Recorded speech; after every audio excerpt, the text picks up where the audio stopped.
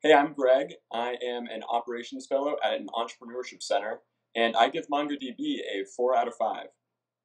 So we switched from Google Sheets. We were using it to store a lot of our membership data, but we found that it was just too unorganized and it wasn't able to handle the amount of data we were processing. We chose MongoDB for a variety of reasons. The primary one is that our staff rotates pretty frequently just as a part of the program, and MongoDB is really easy to learn and understand. It's customer friendly for developers, but also is able to be used by people who don't necessarily have database experience. We found MongoDB to be pretty easy to integrate with our apps, and while there are other services out there that provide similar functionality, the free tier on MongoDB was really a benefit to us and provided us with enough support to sort of get started on the platform, but allows us to grow if we need it in the future. MongoDB was relatively easy to integrate with our system.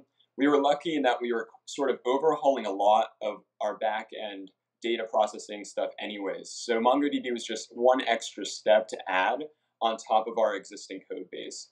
It was relatively easy to add different models and different ways of storing data, and we found that compared to things like SQL that may have a higher learning curve, because of MongoDB's very user-friendly experience, we were able to do so without much time committed to learning, which, as I mentioned earlier, is really great given how often our staff rotates. So it really made the whole process a lot easier, and it was sort of one less thing that we had to think about as we were shifting away from our old model.